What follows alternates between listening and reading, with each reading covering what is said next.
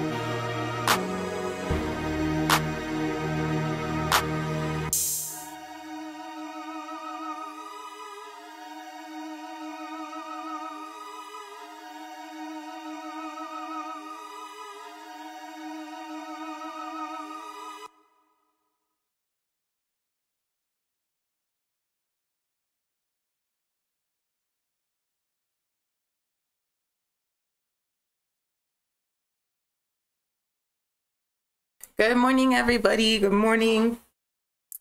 Greetings, greetings. Thank you so much for joining us. It looks like there's about 20 people watching. We appreciate y'all across the various platforms, Facebook, YouTube, Twitter. We appreciate y'all for tuning in. This is Weekly Pan-African News. Good morning, Bird. Bird is our most loyal viewer. Good morning, comrade. But yes, this is Weekly Pan-African News presented to you by All African People's Revolutionary Party, New Mexico. I am your very sleepy today host, Onya Sanru, and this is your second host who's a little bit more awake, Monica, and we are members of the All African People's Revolutionary Party, specifically the New Mexico chapter, the All African People's Revolutionary Party. Good morning, Mac, Hood Communist Editor Mac. If you are interested in news from a revolutionary Pan-African perspective, check out hoodcommunist.org. We got 4 new articles today, and they're dope.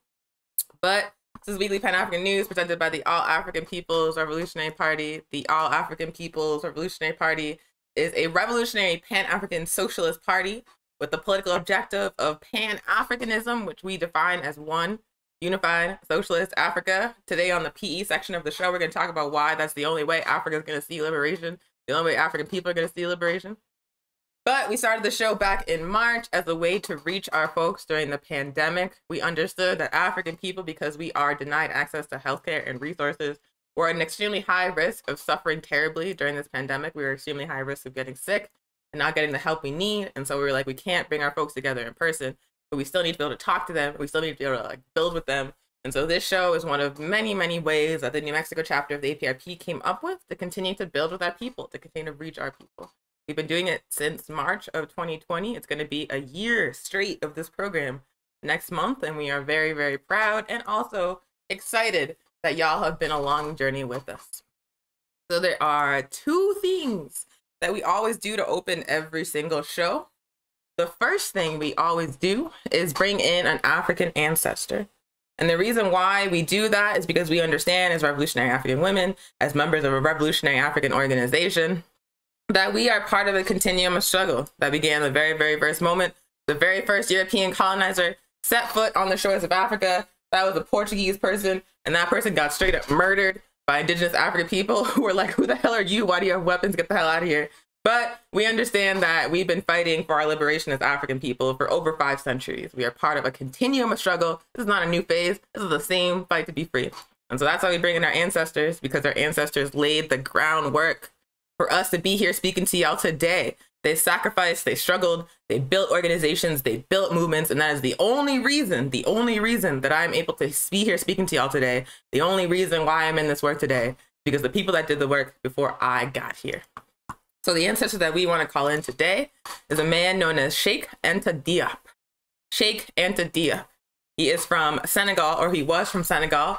He passed on February 7th, 1986. So the anniversary of his passing was this past Sunday. And who was he? Well, he was a prolific writer. He was the author of many scientific and historical works about African history, particularly African history before colonialism. You might have heard, you might believe based on imperialist and colonial propaganda that our history begins with slavery, but no, African history actually started thousands and thousands and thousands of years ago. Africa is much, much, much older than the United States. So our history of African people is much, much, much older than the United States. But the narrative that imperialism spreads is that African history began with colonization. Not the case. So Cheikh Anta Diop, basing his theory on the kinship between African languages like Wolof, his mother tongue, because he was from Senegal, and ancient Egypt, revealed the cultural influence of earlier African peoples on Egyptian civilization, and he demonstrated that ancient Egypt was, in fact, an African civilization. People, for some reason, debate the fact that ancient Egypt was an African civilization, but it clearly was. Cheikh Anta Diop proved that. W.B. Du Bois proved that in The World in Africa. So Cheikh Anta Diop had degrees in chemistry as well as nuclear physics. In 1966, he created the first African laboratory for radiocarbon dating with a university that is now named after him in Senegal. As a student, he was an advocate for the independence of African countries that were suffering from colonialism, and he later went on to become a major figure of the African Federalist movement and presented his ideas in Black Africa, the economic and cultural foundations of a federated state. Some other books written by Cheikh Anta Diop, The African Origin of Civilization, in which he talks about how ancient Egypt was an African civilization, Civilization or Barbarism, Pre-Colonial Black Africa, among many, many, many other works. So this was a prolific scholar who was also an active part of the struggle for Africa's liberation, who unearthed the true history of pre-colonial Africa, who proved that we had rich and complex and very advanced civilizations before Europeans even knew how to bathe on a regular basis. So we salute Cheikh Anta Diop. We bring him in as an ancestor. We are grateful for his work. That is the ancestor we are bringing in on the show today. The second thing that we always do is we always want to acknowledge that we are on stolen land. We are speaking to y'all from Albuquerque, but Albuquerque is actually occupied Tiwa territory. The land we're on belongs to the Tiwa Nation. The Tiwa Nation is still here, and this is still their land. It doesn't matter how long ago something was stolen, it remains stolen until it's recovered by the rightful owners. And so the Tiwa Nation is the rightful owner of the land that Albuquerque was built on by colonizers, and the entirety of New Mexico, the entirety of the United States, all of Canada, all of the Western Hemisphere belongs to indigenous nations that are still here. Oopsie daisy.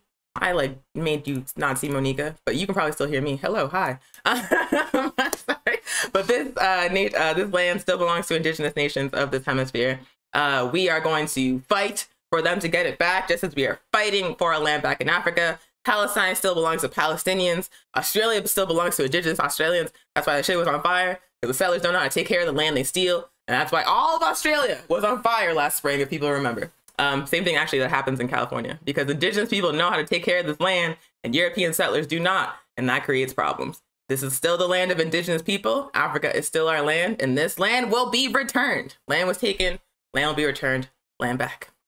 So that was the ancestor acknowledgement, followed by the land recognition. The third thing that we always do on the show is that we always have a political education segment. And the reason why we do that is because, as ancestor Malcolm X said, you cannot organize the sleeping people. You must wake them up, and then you get some action. And so political education is how our contribution to waking up our people.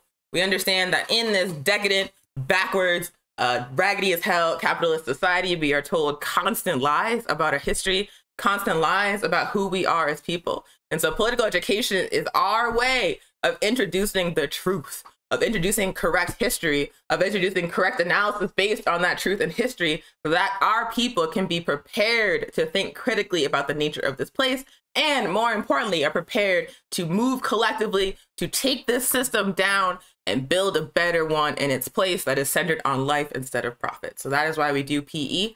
And this is like a strategy of the All African People's Revolutionary Party, no matter where we exist in the world. I said I was sleepy, but I'm doing okay. I'm doing okay. So let's see if I can keep it going. So the political education topic that we want to talk about today is Africa, imperialism, and propaganda. We want to talk about how imperialism lies about Africa and Africans on a constant basis across multiple platforms. They bald-faced lie about us and about our home, and they do that in order to facilitate the looting and exploitation of our land and the exploitation and oppression of us. So we want to unpack some of that those imperialist lies, some of that imperialist propaganda, explain why they're doing that, explain the truth, and then finish with what we can do as African and colonized peoples to fight back. So first, let's talk about what imperialism is and what propaganda is. We had a whole episode of the show where we broke down in detail what imperialism is. So I'm not going to go too deep into it. But what you basically need to understand is that imperialism is when a colonizer country decides they want to steal land, resources, and labor from a poorer country or a colonized country. And so they go in there and they take their shit. And they facilitate all kinds of ways to make the taking of that shit happen. Sometimes it's by gaining control of their resources and straight up stealing them, like in the Congo. Sometimes it's by giving them loans with super high interest rates that gives them control of the economy. Sometimes it's by overthrowing the leaders that colonized nation wants and putting in place puppet leaders that will do what the imperialists say. It looks a lot of different ways, but the end result is that they get to steal shit that does not belong to them in order to build up the economies of the colonizer nation. That is what imperialism is. It's just stealing shit that does not belong to you at the root. And then in terms of what propaganda is just a way of spreading a particular narrative. It's not necessarily negative. Like, this show is the form of propaganda. This show is propaganda for revolutionary Pan-Africanism, for the revolutionary African liberation struggle. But unfortunately, imperialism and colonialism can use propaganda too. They can use propaganda to spread a particular narrative. We base our propaganda on facts, on history, on truth. Imperialism, however, bases its propaganda on lies and racism and white supremacy and patriarchy and all the isms that it created to divide and conquer colonized peoples. So propaganda on its own is just disseminating a particular narrative across multiple platforms. But it's not necessarily negative, but it can be based on truth or it can be based on lies. Our propaganda is based on truth. Imperialist propaganda, by necessity, because they want to use it to steal, is based on lies. So we're going to talk about some examples of what propaganda is and how propaganda from imperialism is used against Africa. And to start off the conversation, I'm going to pass it to Monica. Thank you, Anya Sawu. So I'm going to talk about some of the propaganda lies that are told. One is that Africa is poor. Since I was a kid, I remember like seeing those infomercials and commercials showing our people in poverty, showing drought, showing famine. And that's all I knew. So that's that propaganda. That's all I knew. That was my knowledge base of what Africa was and what it represented. And it was constantly instilled in us. It was on like every single channel, especially like if you grew up with no cable, it was on, like me, it was on every single channel. And that was all that I knew of Africa. And then what we end up finding out and learning about, once you're learning about the truth, right, and not the one-sided history that they teach us, is African is the most rich land base on the planet.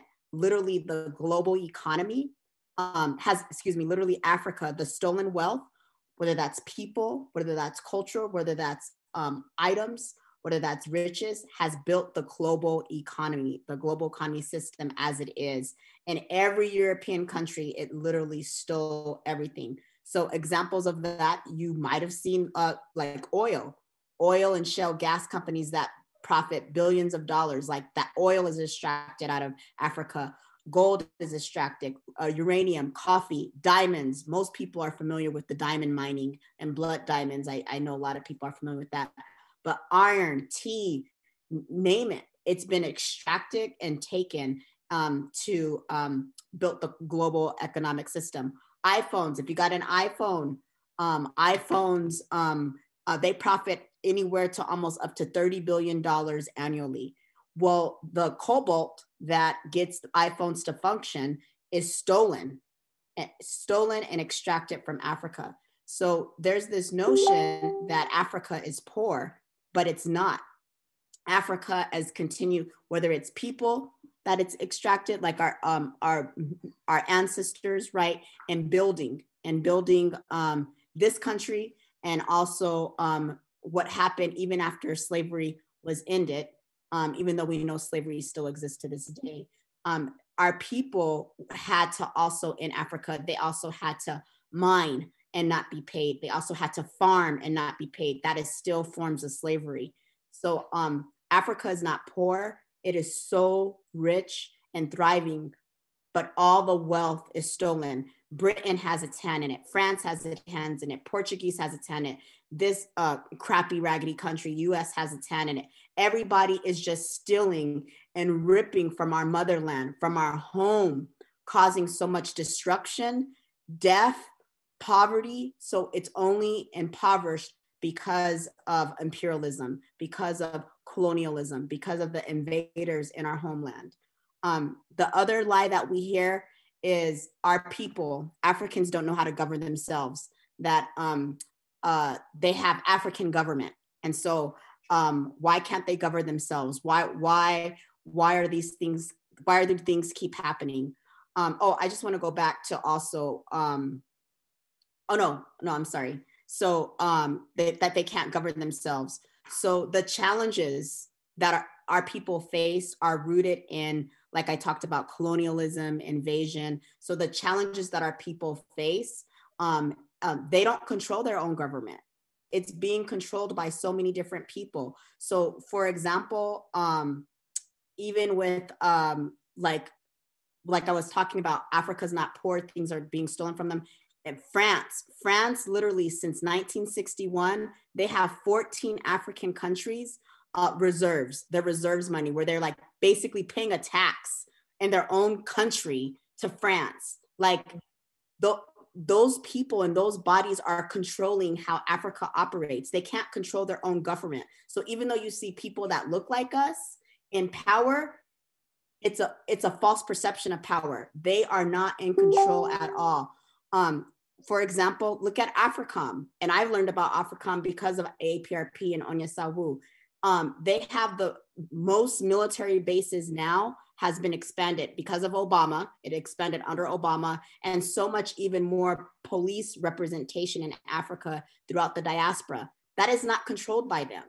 That is being controlled by US imperialism, right? Expanding in that area.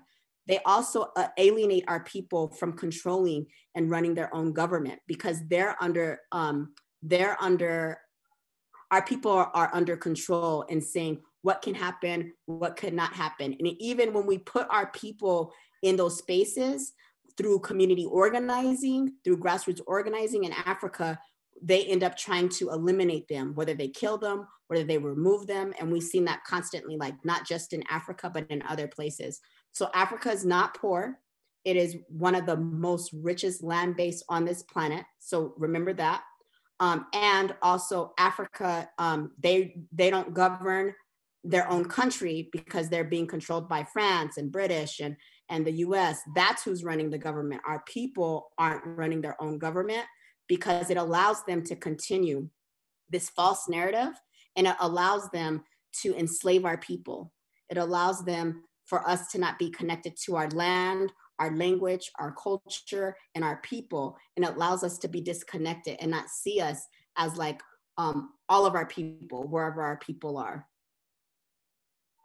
Thanks, Monica. And as someone just pointed out in the comment, you mentioned that the African countries that were colonized by France have to send a portion of their GDP to be stored in France's national treasury. Like, they have to send a portion of their own money to France for France to hold it. And France uses that money. But those same countries, the reason why that happens, because someone pointed it out by someone in the comments, they were forced to sign at the point of decolonization this document called the Pact for Continuing Colonizations. That is the literal name of the document that France made them sign. And what that document does is ensure that France maintains economic and political control of those African nations that are referred to as Francophone African countries. So France got fat as hell by colonizing Africa and by continuing that colonization into the present day. It is not true that Africa is poor. Africa is rich. Africa is just being looted. It is being looted by France. It is being looted by Europe. It's being looted by the United States. Africa is not poor. Africa is the foundation of the entire global economic system of capitalism, like Monica just pointed out. Sorry, go ahead. I was going to say, and they only get to access sometimes only 15% of what's put in I didn't even know the name of it. So thank you for that. It's called PAC. What was it called again? The Pact for Continuing Colonization. That's ridiculous.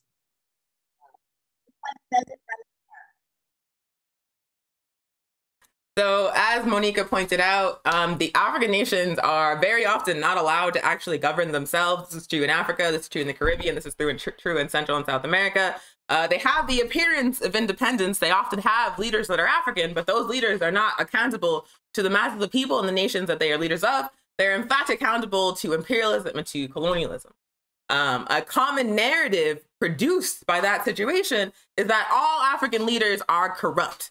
That the reason why Africa is poor, so-called poor, the reason why Africa is suffering, the reason why Africa just can't get it together is because African leaders are somehow intrinsically corrupt. Something about them just makes them corrupt as opposed to like the external influence of imperialism. But that is not the case.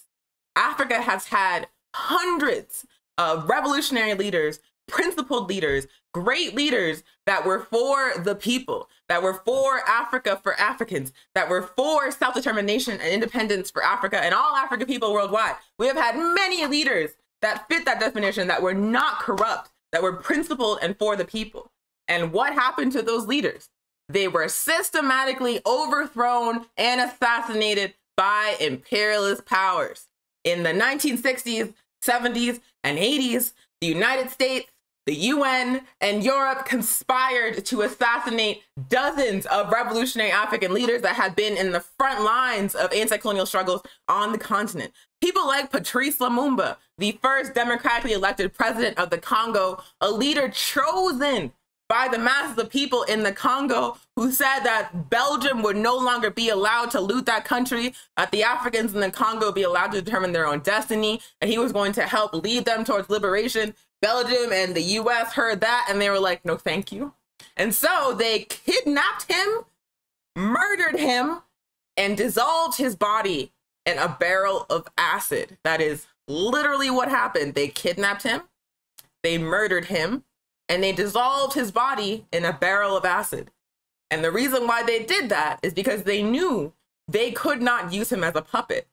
they knew that he was going to be about Africa and the Congo first, and that he could not be bought. And so rather than just letting the Congo live after looting it for like 100 years and killing millions of African people, instead of just leaving the Congo the hell alone after they had won their independence, instead they murdered Patrice Lumumba and put in place a series of puppets they can control that allowed that country to be systematically looted, that allowed that country to fall into a failed state that it remains today, that allowed conditions of mass rape of African women and non-men and children, that allow conditions of enslavement of African children. Like, that is what's happening in the Congo right now. Monica mentioned that cobalt is used to produce the rechargeable batteries in electronic devices like cell phones, the lithium-ion batteries. That cobalt is found in mines in the Congo, and it is mined by enslaved African children, who oftentimes, because the mines are so dangerous, they have no safety protocols, because these multinational corporations that steal this resource don't care if the Africans there are like terribly injured. So the enslaved African children, sometimes as young as 8 years old, are like losing their limbs and like dying, falling down and dying, breaking their legs, all that kind of shit, because they don't care. They just want the cobalt.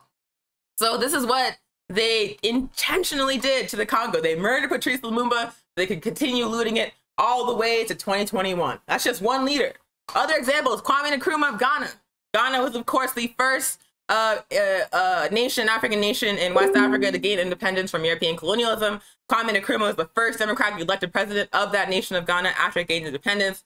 Kwame Nkrumah is also the founder of the All African People's Revolutionary Party. Whoopsie daisy, why do I keep doing that? I keep on hiding Monica and myself. So I should just stop clicking. I do it when I'm nervous. So yeah, Kwame Nkrumah was elected the first democratically elected president of the first nation to gain independence in Africa. That nation was Ghana. Kwame Nkrumah was a socialist. He deployed a socialist vision for Ghana, where instead of Ghana's resources like cocoa, like sea salt, like gold, being exported by foreign corporations, instead they were kept within Ghana, and Ghanaian people were trained on how to produce goods from those resources. Usually what happens in Africa is that the raw materials are exported and they are manufactured into goods somewhere else, and then those goods are sent back into Ghana to be sold at really high prices. That's what happened with rubber, for example, to make tires. Instead, Kwame Nkrumah was like, if we have rubber and we have people without jobs, why can't we put those people to work to make our own tires? Why would we import tires if we already have rubber? He did the same thing with diesel. He did the same thing with cocoa. He did it with gold too. He made Ghana, he worked to make Ghana self-sufficient and socialist. And in response, the US was like, no, thank you. We do not want a self-sufficient African country. We do not want an African country that's able to manufacture goods from its own raw materials. We do not want African people employed with health insurance and unions. No, thank you. And so the CIA conspired with sellouts within Ghana to overthrow Kwame Nkrumah's government. Overthrow the democratically elected government, the government that the African people in Ghana chose. The US overthrew that shit. They said that Kwame Nkrumah was a dictator. They said he was oppressing his own people. All the things that you hear, all the things you typically hear about leaders that are actually for their own people. He was a dictator, he's oppressing them. All this kind of shit they just made up. Overthrew his government, put in place a series of puppets of military dictators. And to this day, Ghana is a neo-colonial state controlled by the West.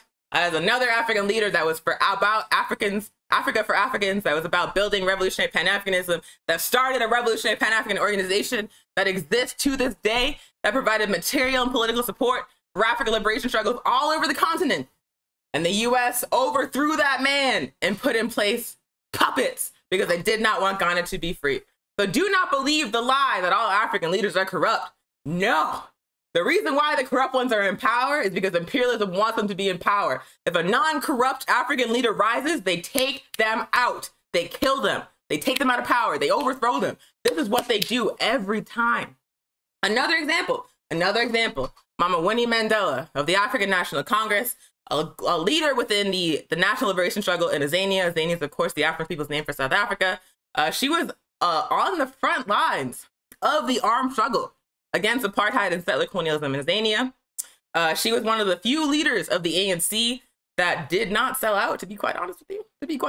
We don't have to go into it, but the ANC is in power right now, and Azania is still not free. That's what you need to know about the ANC. But Mama Winnie Mandela was more militant. Mama Winnie Mandela was more principled. Mama Winnie Mandela was about the liberation of Africa, period. She understood that after the ANC came to power, Azania was still not free, and she refused to shut up about that. She refused. And in response, because of her role on the front lines of the armed struggle against settler colonialism, on the front lines of the armed struggle against apartheid, she was put on trial on a world stage. They tried to make this woman apologize for fighting to get her land back. They tried to make it seem like she was a monster, racist against Europeans, although she had been racist against Europeans. Like, could you really have blamed her?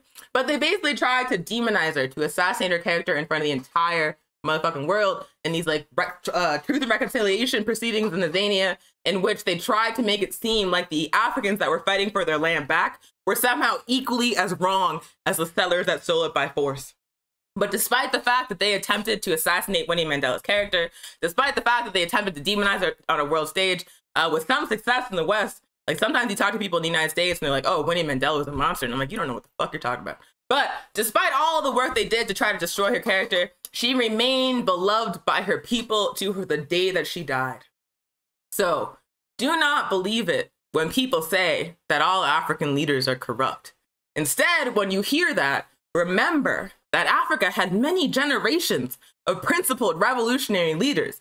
Africa had heroes that fought for African people. And in almost every single case, the West worked to take power from those people and put in place these puppets.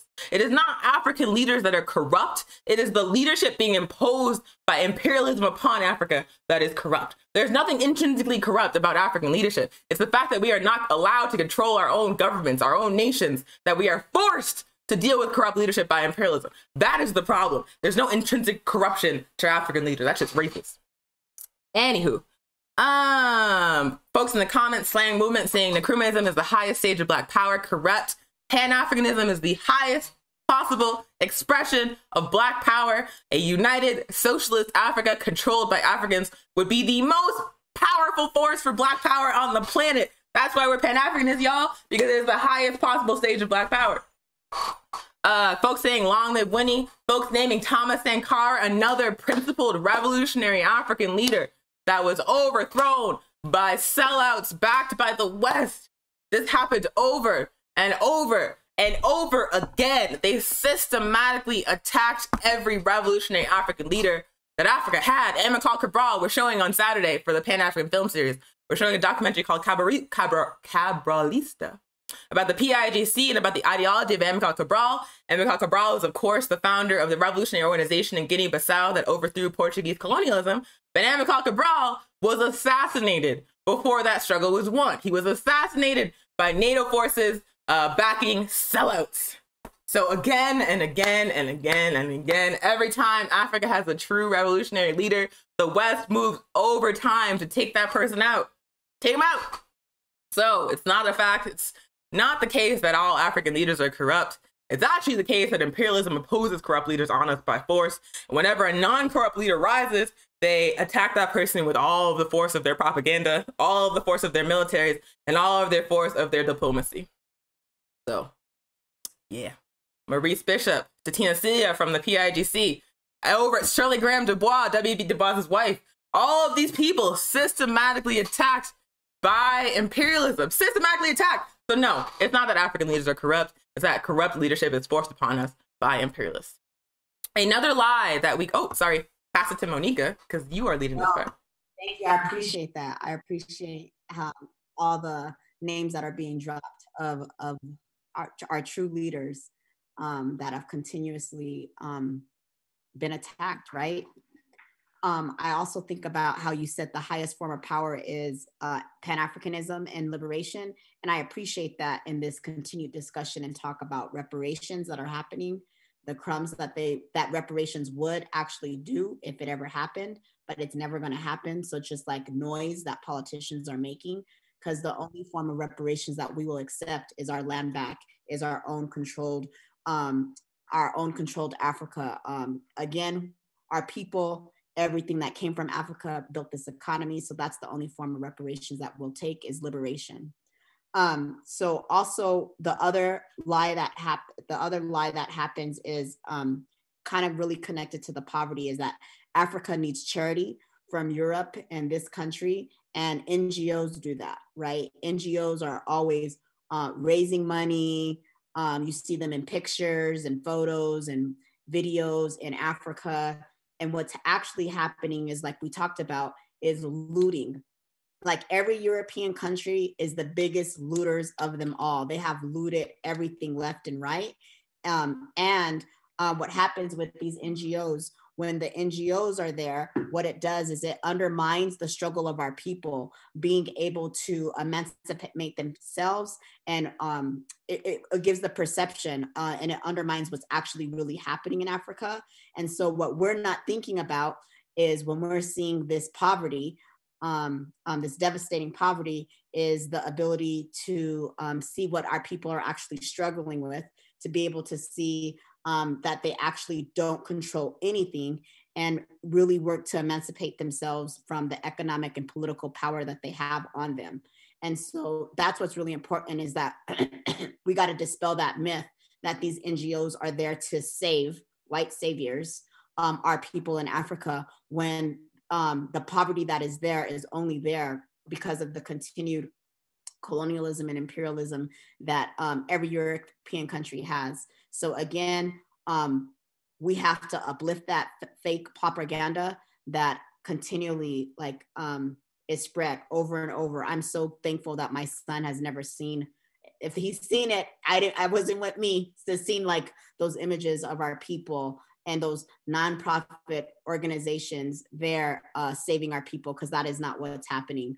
And then I just think about the corruption of some of those nonprofits too that are there. How are you getting millions and millions of dollars for years, and yet things haven't even changed there for our people? And again, it's just that false narrative that our people are poor. They're only in poverty because they just profit. They profit off of our suffering, and that's what they always have done. Pass it to Onyesabu. Do you have anything to add on that? Yeah, like you just nailed it exactly. Like you nailed the issue. Like all of these charities are presenting themselves as a savior of Africa, saying like Africa just can't get it together. Africa's so desperately poor. These corrupt African leaders are exploiting their own people, without mentioning imperialism. But these charities often at times are getting hundreds of millions of dollars in donations, sometimes billions of dollars in donations, with this false narrative in Africa that can't save itself, and so it must be saved by the West. And in exchange, all Africa is getting is soft power for imperialism. It's not actually getting help. Someone in the comments mentioned the American Red Cross, which is a very famous charitable organization, perhaps one of the most famous charitable organizations in the United States. It is sold. It's one of those. It's definitely one of the entities that has like the big bellied starving African children commercial. That's always talking about how it needs to fly around the world and like swoop in and save brown people. But if you actually look at what the Red Cross is accomplishing in these places that it's purporting to save, you find that it is taking hundreds of millions of dollars to do jack shit, like not a goddamn thing. For example, after the Haitian earthquake in 2010, Haiti was destroyed by that earthquake. And that's not because Haiti just doesn't know how to build a civilization. That's because Haiti has been systematically looted. That's an African nation in the Caribbean that has been systematically looted by imperialist and capitalist countries, by France, by the United States. It has been looted. And so for that reason, it's underdeveloped. And for that reason, it does not have the infrastructure to survive a natural disaster like that earthquake. So after the 2010 earthquake, Haiti was leveled almost to the ground. And then millions of people around the world in response donated to the American Red Cross because they wanted to help Haiti. And the American Red Cross, with that money, what do? It's not really clear. They didn't rebuild houses. They didn't provide clean water. They didn't rebuild any roads. They didn't actually help Haiti. They literally just took the money and used it to pay some petty bourgeois people's salaries. They got $500 million plus. Oh my God, why do I keep doing that? Hold on. Yes, I was just looking up. Yes, they got $500 million plus, and they could not identify what the hell they actually did with that money. Because if you go and look at Haiti, Haiti is still more or less destroyed. Haiti has been exploited, devastated. The American Red Cross took hundreds of millions of dollars for Haiti, and the American Red Cross did jack shit but just boost their own name. They didn't even give money to the local organizations that exist there that were actually trying to help. They took that $500 million and no one would know, no one could tell us what they did with it. We know 98% of the money goes to pay the, what is it, executives? Pay their executives. The money didn't go to the people, the money didn't go to the community. I was just reading an article that says the Red Cross took in $500 million in donations from people around the world who wanted to help Haiti. And the Red Cross said it provided homes to 133,000 people. But folks that investigated could only find the Red Cross had built six permanent homes after getting $500 million. The Red Cross, they got $500 million. The Red Cross had claimed that they had provided homes to 130,000 people, which is like, even then, if they had actually done that, that doesn't cost $500 million. But then when people actually investigated what had been done, they only found six permanent homes had been built after this fucking organization took $500 million. $500 million. Even locally, they do that. Like people's houses will burn down here locally in the United States, and they'll give them 3-day voucher for a hotel. What is 3 days going to get you if your home just got burned down? Do not give to the Red Cross. They're trash. 100%. And that's just one example. That is like not an exception in terms of how NGOs engage with Africa and African nations. That is the rule. These organizations take hundreds of millions of dollars, billions of dollars in funding and donations, and they don't do shit. All they do is spread imperialist propaganda and narratives, exploit the people of those nations. Someone pointed out in the comments that the Red Cross, members of the Red Cross sexually assaulted a lot of Haitians with that money. Same thing with the UN mission in Haiti after the earthquake. The UN sent troops and the troops raped Haitian women. So this is what happens. These organizations take millions of dollars, they take funding, they go to these African nations, and they just spread more exploitation and more imperialism. So do not believe the lie that Africa and African nations need charity, because when you see what the charity actually looks like, it's just more looting and oppression in every case. And there were a lot of also African like athletes saying, give to Haiti, or African artists, give to Haiti through Red Cross. And it's like, no, those are not charities to give to our people. Like there was things on the ground that they could have gave to, but they didn't. But because this country has, what is it called? Manipulated us. That was the first thing those celebrities were doing. They thought they were trying to help. I'm donating 10 million to Red Cross. Who will match me? I saw that left and right for Haiti. And all of us are like, no, don't give to there. 500 million, and the people are still recovering. Someone said in the comments, Western NGOs giving charity to Africa is like me stealing money from your bank account every day and giving you pennies in return as charity. That is a very good comparison, because like we already said, this entire global economic system of capitalism is built on a foundation of stolen African resources and exploited African labor. We built Europe. Europe is a pure creation of stolen African resources and enslaved African labor, profit from enslaved African labor that was forced to work on stolen indigenous land. Indigenous and African people built, and stolen indigenous African resources built Europe. We built the United States. Y'all are not giving us charity. We are giving you charity. You would not exist without us. We don't actually need you. This is a parasitic relationship. It is a forced relationship of exploitation.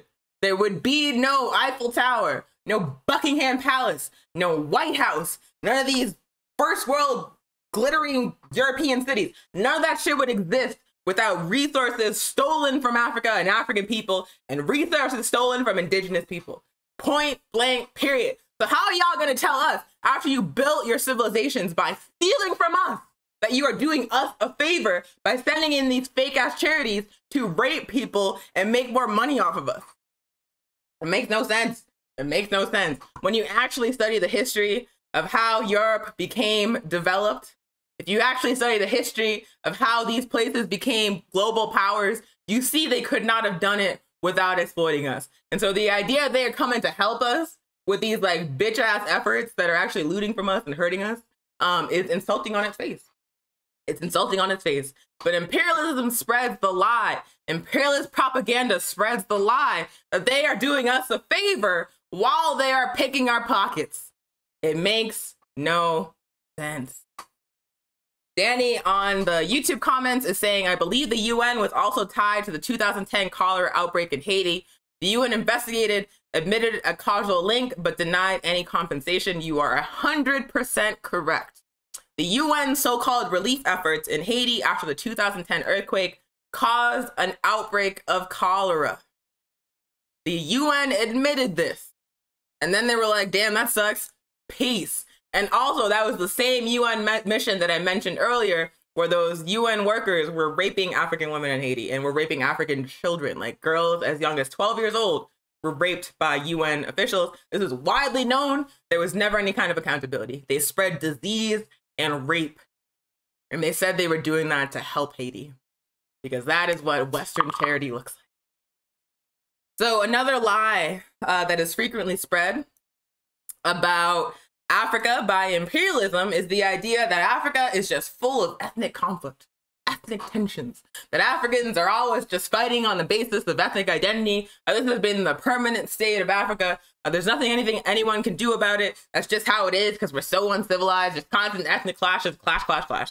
The reality of the situation is that those conflicts are deliberately instigated by imperialism.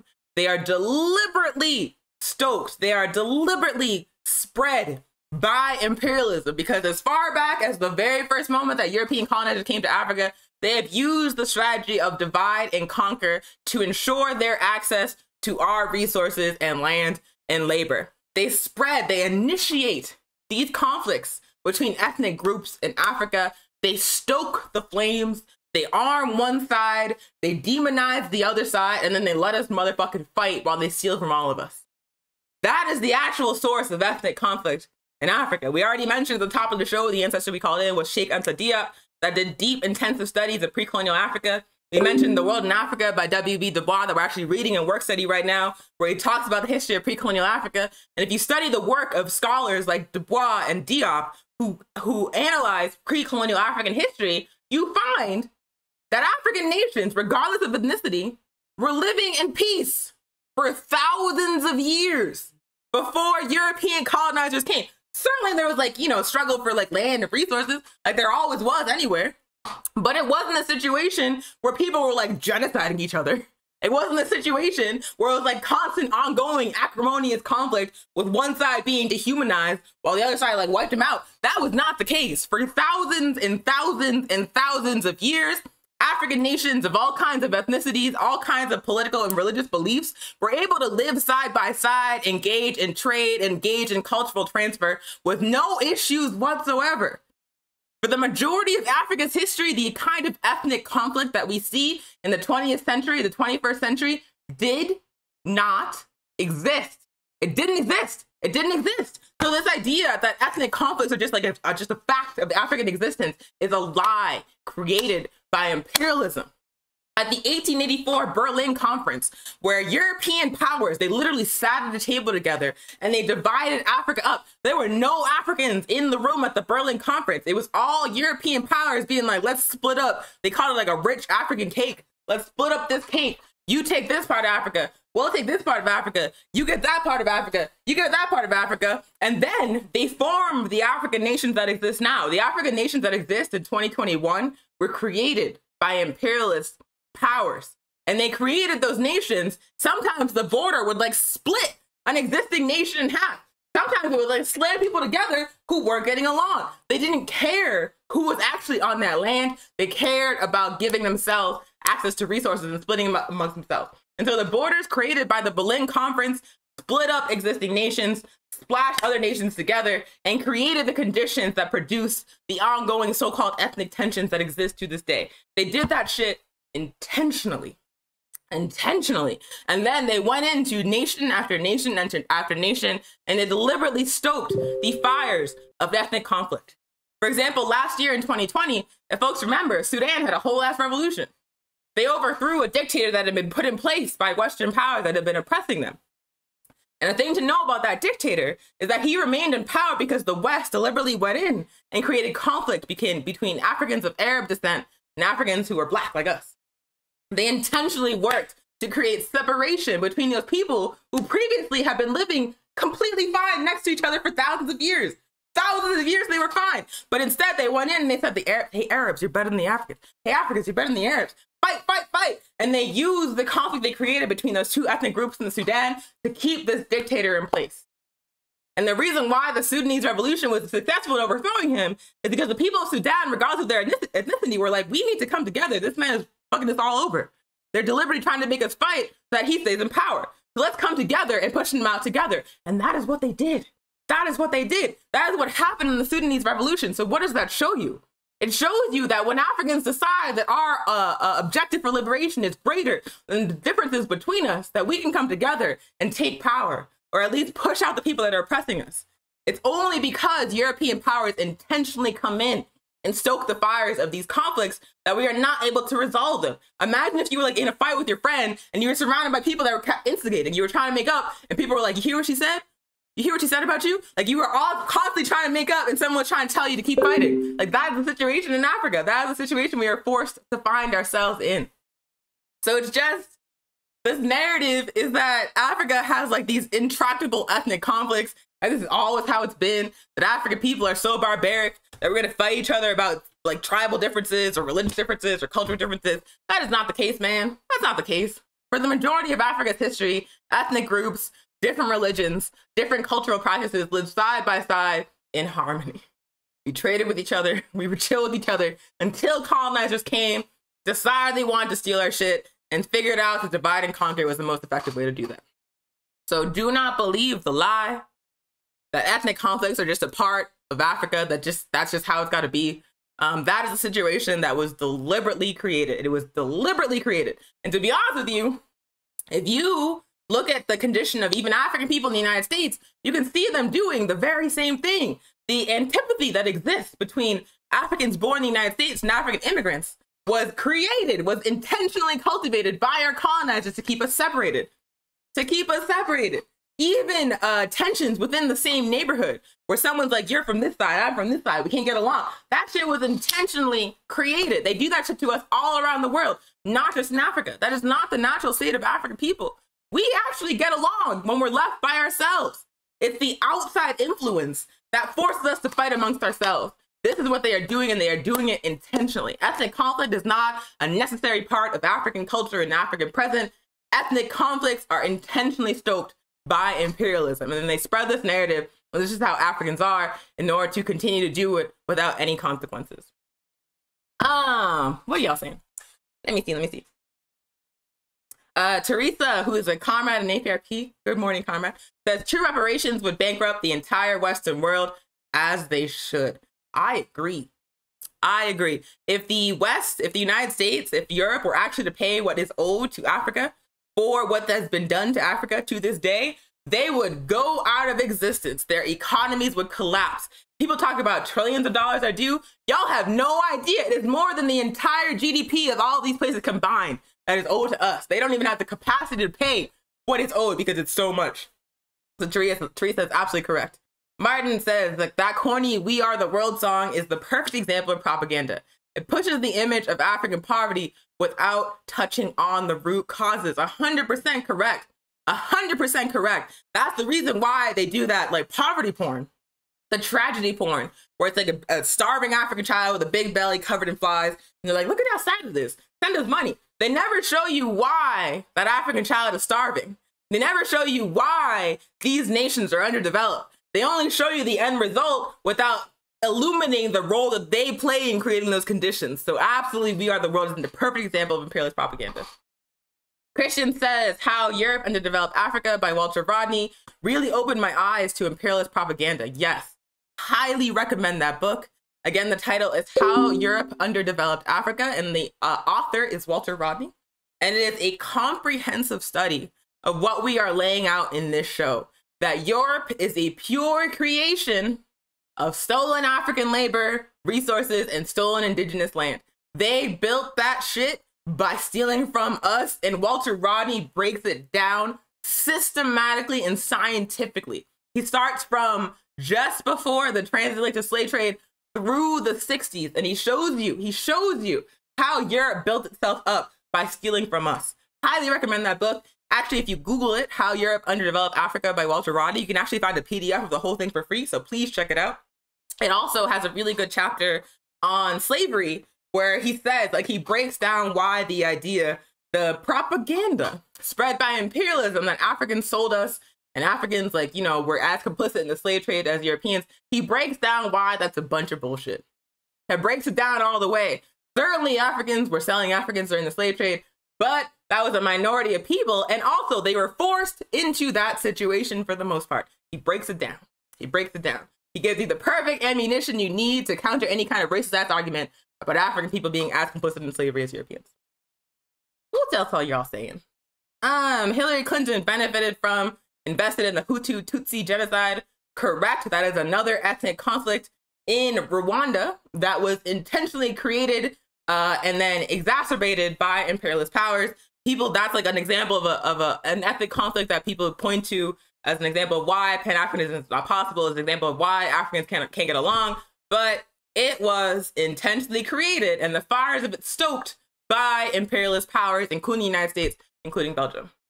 What are you saying? Somalia was split into 5 pieces. Sudan was a psyop. Onya, you'd be giving history. Thank you. Let me see what else. African leaders are often handpicked by Western governments. People like Jacques Faucart, and others who are the reason why we have a Hydro in power in Cameroon and Bago in Gabon to this day. They took out the revolutionary Pan-Africanist UPC in Cameroon, put in neocolonial puppets, and now the country is divided over colonial languages. Totally fabricated. Absolutely. Thank y'all so much. Y'all are dropping facts in these comments. Slang Movement says Pat Robertson was one of the main ones to profit off of this. Pat Robertson was sending airplanes with mineral equipment to Liberia to build wealth. You recognize the name Pat Robertson, huh? Yeah, that guy's trash. Trash! And Hillary Clinton is going to hell for sure. Yes, Mac. Yes, she is. If I could meet Hillary Clinton in person, I would fight her. I would just fight her. Because that woman is evil. That woman has systematically destroyed and personally profit off of exploitation of African countries, has deliberately spread imperialist propaganda. She is a monster. She is a monster. And in 2016, when she was running against Trump, and people were trying to tell me she was lesser evil, I was like, you don't know who she is. You do not know who that woman is, because she is responsible for what is the situation in Libya. She's responsible for the situation in Haiti, or she like literally like use Haiti as like a plantation to like enrich herself. She's responsible for the overthrow of the democratically elected government of Honduras, where my family is from. She helped put a dictator in power there. Hillary Clinton has been around all around the African world fucking with us. And people try to tell me she was lesser evil. Y'all can go to hell. Anyway, so we broke down some of the lies that are told by imperialism about Africa. The lie that Africa is poor. The lie that Africans can't govern ourselves. The lie that all African leaders are corrupt. The lie that Africa needs charity from Europe and the US. The lie that ethnic conflict is just a part of Africa. All of those things are lies deliberately spread by imperialism in order to facilitate looting our home. So we broke down the lies, we gave you some truth. So what do we do about this? Well, the way that we combat imperialist propaganda, the way that we combat imperialism, colonialism in Africa and all over the African world is by building Pan-Africanism, by unifying the diaspora and the continent around the political objective of Pan-Africanism, which again is one unified socialist Africa. The reality of the situation is that imperialist powers, these colonizers, are not going to stop doing this shit. They're not going to stop lying about us and our home. They're not going to stop looting Africa. They need to steal from Africa in order to enrich themselves, in order to keep their civilizations going. So they're not going to stop on their own. They're just not going to stop, which means we as African people around the world must join organizations fighting for the political objective of Pan-Africanism, fighting for the political objective of one unified socialist Africa, which would mean Africa and Africa's resources and Africa's wealth under the democratic and collective control of the masses of African people. That is the only way that these imperialist powers are going to stop looting Africa. That is the only way that they're going to leave us alone. That's the only way. We must build a unified socialist Africa. A unified socialist Africa would be a superpower, a global superpower. If Africans had collective control of African resources and wealth, we could use that resources and wealth to make sure that our people had healthcare, had housing, had education, had safety, no matter where we exist in the world. And if we had collective control of those resources, capitalism could not use it to enrich these empires. These empires would be disempowered. A unified socialist Africa would be a death blow for global capitalism and imperialism. They need Africa to be superpowers. They need to steal from Africa in order to enrich themselves, in order to control the world. If we take Africa from them, they are going to collapse. Monica, would you add anything? The only thing that I would add is that we have the ability to do this. Like, we have been told so much that we don't, but if we can continue the work of our ancestors, building and organizing together, we have the ability to collapse their system that oppress, that harm us. Like, we don't have anything to lose because it's killing us. It's killing our people everywhere. No matter where Africans are, they are oppressed. Name a place where Africans are, our people are oppressed, exploited, name it. And so we either live or we die. And so capitalism is going to continue to kill us. So we have to do this. We have to organize. That was the PE section. That was, we were right at the hour. So we're going to keep it moving. But thank y'all so much for your comments and for your engagement and for hearing us out about these lies that imperialism stays telling about our home. We appreciate y'all. As Slang and Monica just said, we have nothing to lose. We must build revolutionary Pan-Africanism before capitalism takes us the hell out, because that's the trajectory, man. We are living through it. Like, they are letting us die during a global pandemic because they don't give a fuck if we exist or not. They just need like enough of us to keep the machine going, and the rest of us are disposable. Disposable. So we already know the trajectory that we are on if capitalism continues is death. Is death for the masses of African people, death for poor and working class people and colonized people. So we say that we choose life, and we say that we're going to choose to build Pan-Africanism.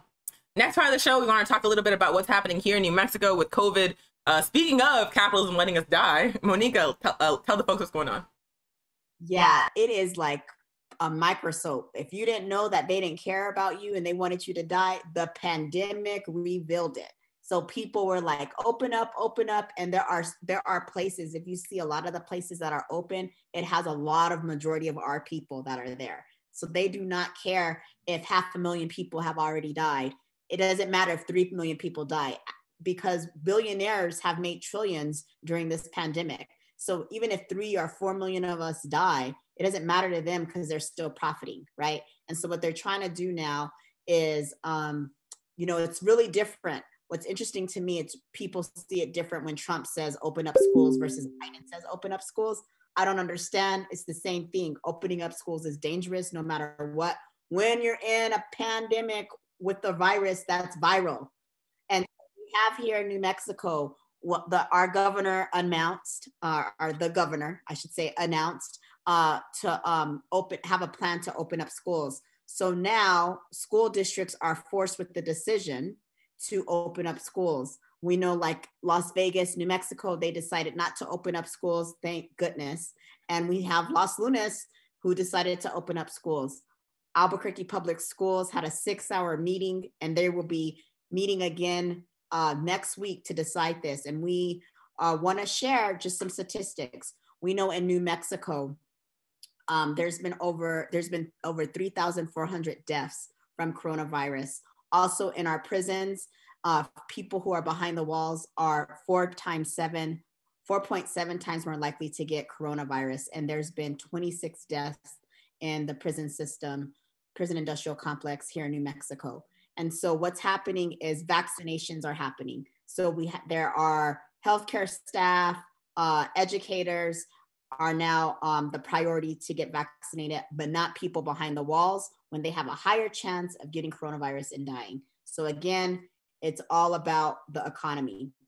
And so people can get vaccinated. So healthcare workers, educators, no matter what, if you decide to get vaccinated, you can get vaccinated and you can still get coronavirus and transmit it. The idea of the vaccine does not make you immune. The idea of the vaccine is it helps to fight off coronavirus and you have milder symptoms.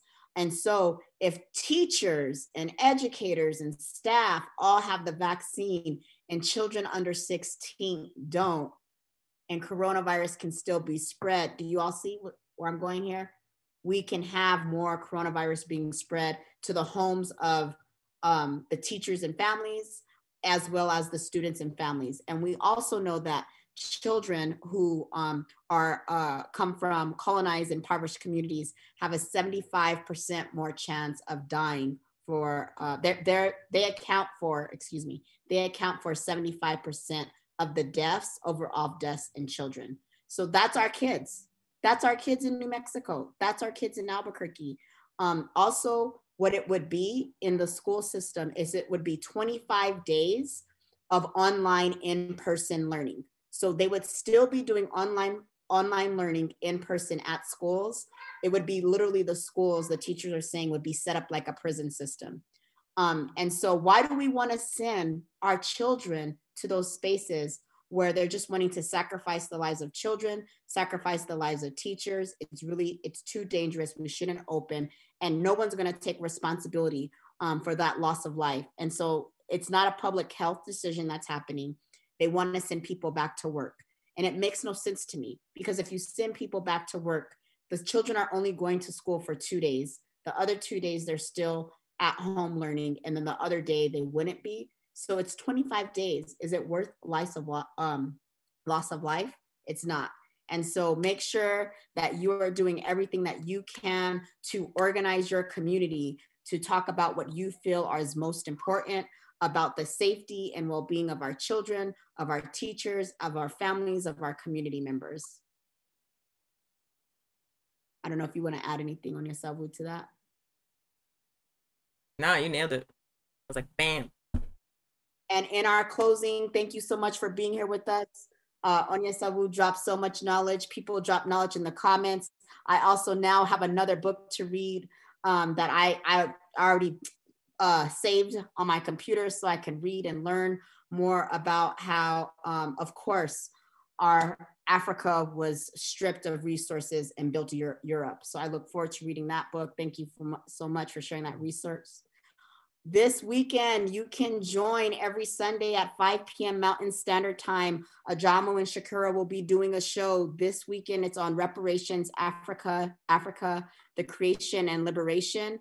Pan-African Film Series, APRP New Mexico chapter. We hosted every second Saturday of the month. Join us at 2 p.m. Mountain Standard Time. We're going to be showing Capitalista. It's going to be about uprising and organizing in Guinea-Bissau. You don't want to miss it. It's going to be good. Tune in every week, every Thursday at 12 p.m. to watch Pan-African Weekly News. We might be doing We Saved Ourselves next week or the week after. You don't want to miss that. So watch our page, because we'll be posting what we're going to do next show. Join an organization.